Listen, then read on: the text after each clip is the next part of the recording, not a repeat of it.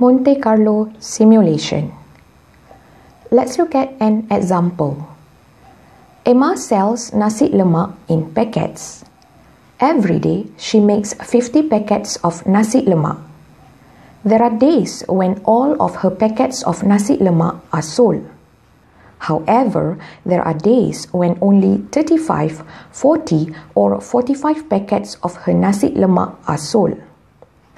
Emma had recorded her sales for the past 60 days, and she had obtained the following frequency distribution.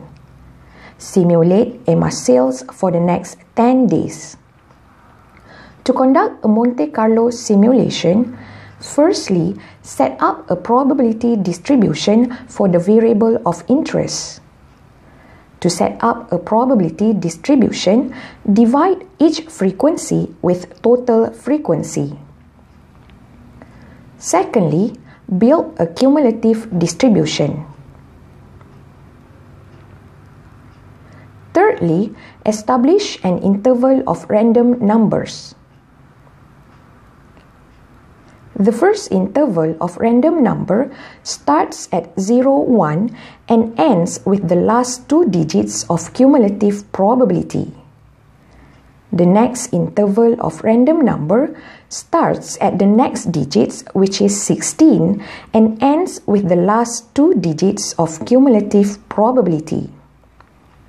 The last interval of random number ends at 0, 0. Next, generate random numbers. Random numbers need to be generated using computer. Suppose that the following random numbers have been generated for this example. Lastly, conduct the simulation. To conduct the simulation, build a simulation table.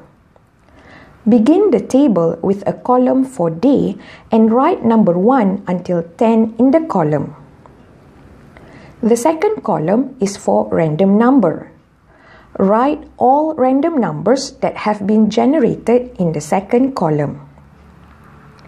The last column is for the variable of interest, which is number of packets of nasi lemak sold. Now, the first random number is 83. 83 lies in this interval. Thus, on day 1, 50 packets of nasi lemak will be sold.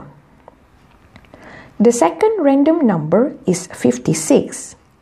56 lies in this interval. Thus, on day 2, 50 packets of nasi lemak will be sold. The third random number is 28. 28 lies in this interval. Thus, on day 3, 40 packets of nasi lemak will be sold. The fourth random number is 12. 12 lies in this interval. Thus, on day 4, 35 packets of nasi lemak will be sold. Continue the simulation until day 10.